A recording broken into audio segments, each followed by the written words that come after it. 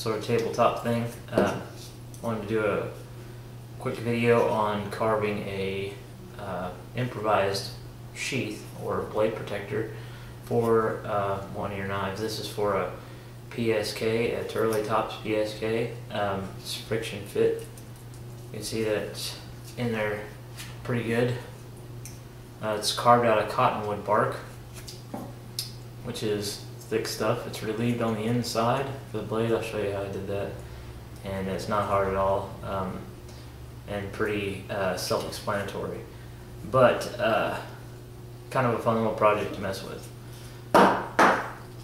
So this is what cottonwood bark looks like. This is actually a pretty exceptional piece. This is off a very old cottonwood tree. I think that I've seen people compare cottonwood bark to sassafras bark also. It has this sort of corky, easy to carve properties to it, and it can get pretty large, so you could use something like that. Even if you can't find any cottonwood or other type of bark that will work, you can use easy to carve wood, of course, even hardwoods that are green. So it's doable probably anywhere you live. So here we go. First things first, we're going to process this big chunk down into something usable. This will just be a score line so I don't screw up my straight edge.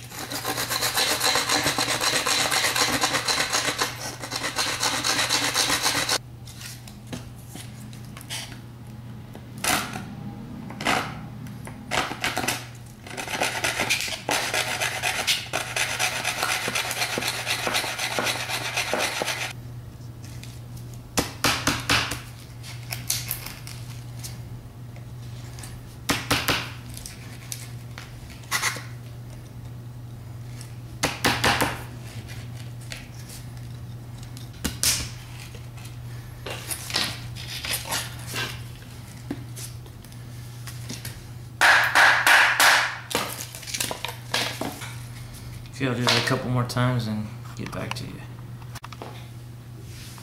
Okay, we don't need them this thick, so I'll go ahead and baton this down, get rid of some of the bulk. Try not to break it in half.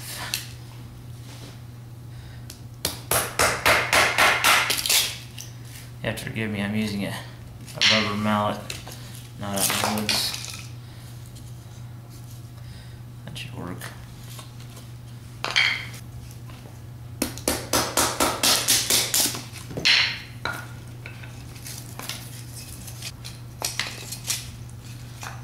Should work. That's a little short.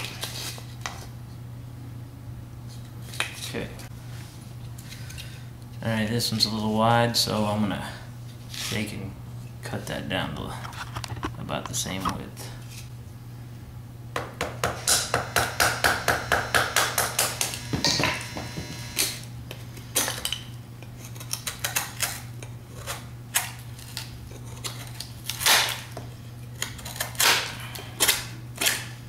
Good enough.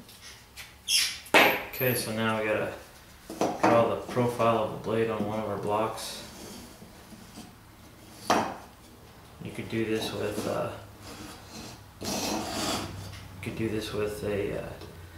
sharp stick, a rock, or charcoal from your fire if you're out in the woods.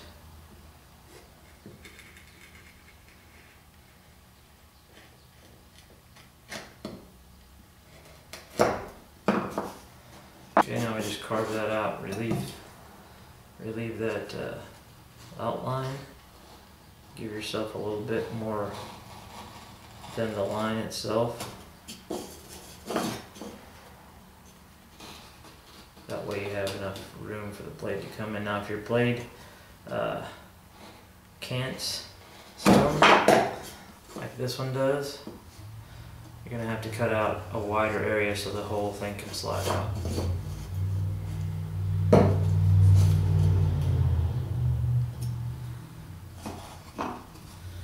I'm going to make this pretty deep.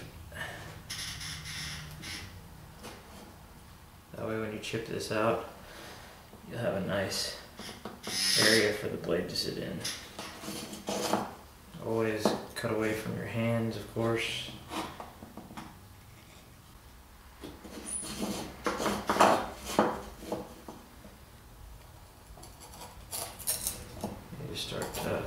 chipping it out.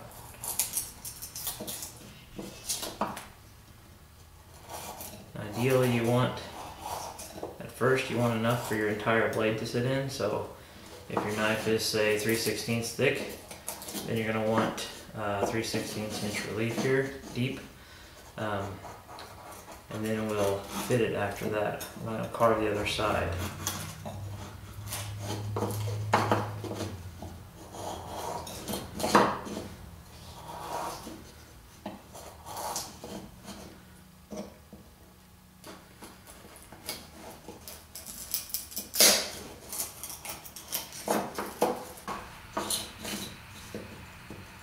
Now, I'm no wood carver obviously, but hopefully have a decent operating sheath by the time this is done. It's not gonna be perfect, especially if I do it, but it should work.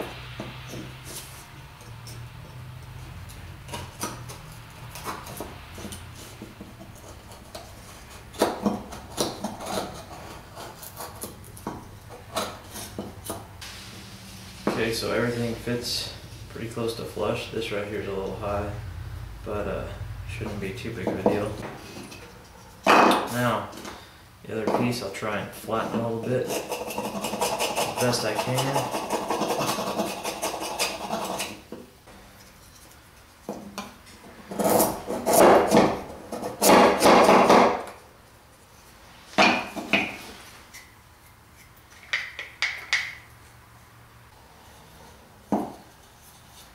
We want to leave as much of this on as we can for now on this relieved side, this one, because we're going to end up trimming this down to make a nice friction fit. But I'm going to take a little bit off right here because it's pretty out of square or out of flat.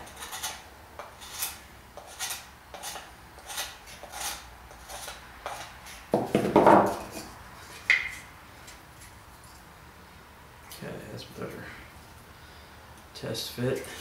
Also put a X or just maybe carve a chamfer on the edge side so you know how this thing sticks back in there. Like so.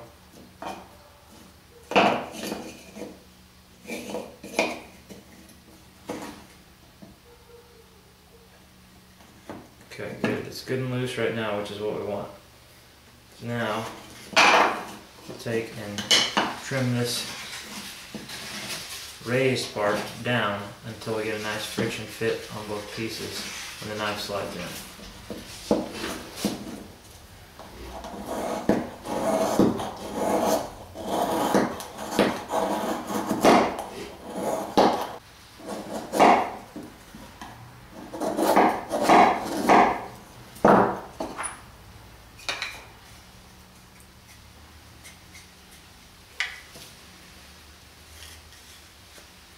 You want it just to where it will barely hold. Let me back it up here.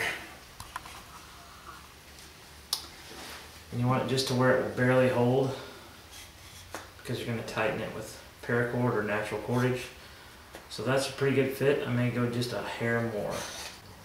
A little bit of a chamfer here, so the knife is a little easier to get started.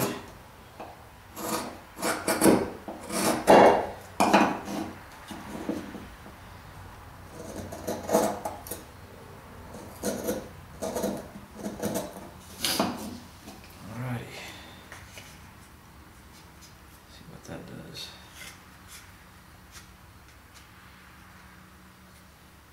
Alright, should be good to go. Okay, we'll tie this all together, make it nice and tight. I'm going to use paracord for this. You can use paracord, interstrand paracord, whatever you want. Natural fiber will work just fine if you cord it up. The Yule knot is what I call this. I don't know what it's really called. Terry Barney has a video on wrapping handles. Iowa Wisman is his YouTube name. I'm sure you all know who he is. And that's what he uses, is the Uli knot. I don't know the bushcraft term for it. But you could use anything. You could jam knot at the end and just wrap. Do basically whatever you wanted. All it has to do is hold the thing together.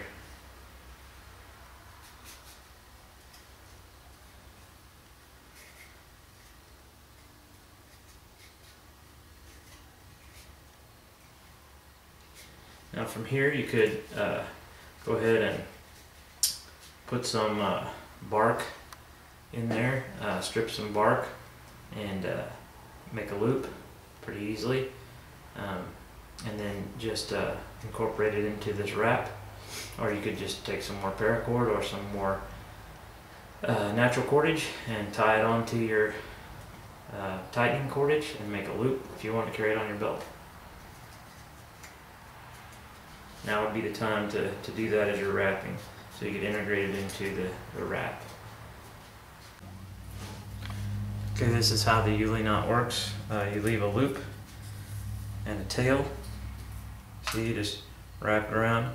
You wrap your cordage around that loop and the object. When you get to close to the end, hang on. You get close to the end, then you take the tail of the wrapping end, slide it through the loop. This is a demo knot. This is why I know it's called the Uli. Then you take the other end and pull it tight. And now it'll hold. You can even pull it down in there farther if you want to make it even more secure. Like so. You just cut off your ends. Alright, there's our chamfered edge, so I know the edge of the knife goes that way. It's going to be tight. That's the point. That's what you want. And now you got a friction fit sheath. Improvised. It's not something you're gonna want to carry every day, but if you, like I say, if you incorporate a belt loop there, you could run it all the way down onto the paracord or your natural cordage, put it on your belt, or you could put this in your pack, your improvised pack, whatever. And you can continue wrapping. I just didn't have enough paracord to finish it off. If it starts to get loose, the knife starts to want to come out easily, then you'll have to take it apart.